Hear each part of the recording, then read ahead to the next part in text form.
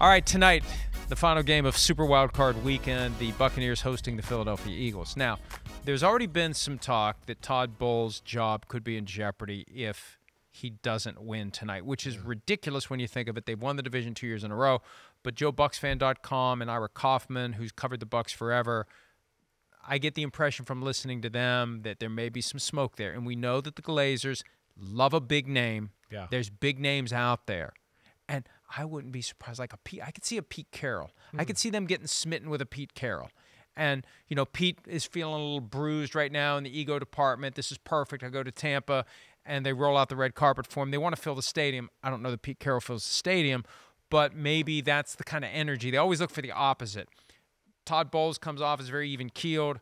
Pete Carroll, high energy. Maybe that's just – they're going to be infatuated with getting a big name if they lose tonight. Yeah, I hear you. It is interesting. I don't know if I totally agree with that, right? I mean, you said it. They've won the South twice in a row. I know it's not been overly impressive, right? But one last year, I mean, yeah, they weren't that great. He took over.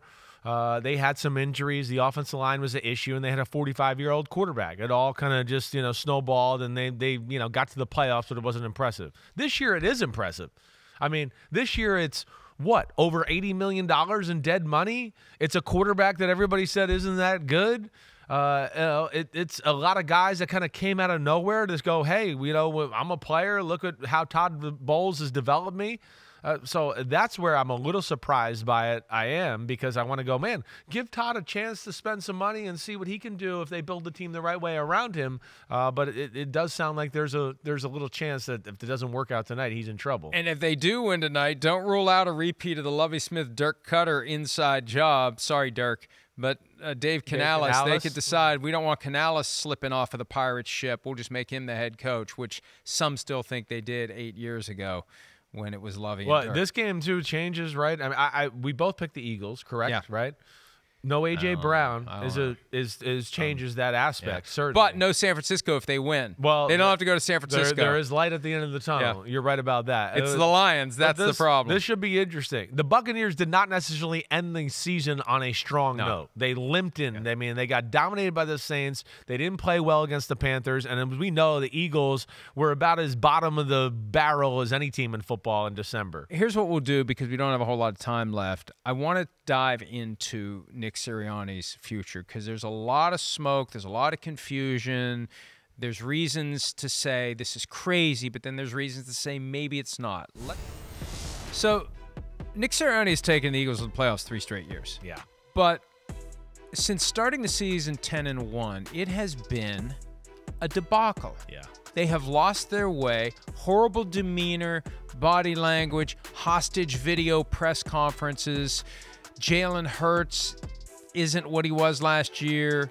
A.J. Brown frustrated. Hey, there's Big Dom. Big Dom will be back tonight. His banishment from the sideline ended with the regular season. The Big Dom bump. Some would say, and the Eagles would say, 3 straight playoffs, there's no way. But I think what they're trying to do is the opposite of Jerry Jones. They don't want to freak him out. I think that that's why they would say it's crazy to even have the conversation, because they don't want to raise questions in the locker room. They don't want doubt to creep in. They want to weather this storm.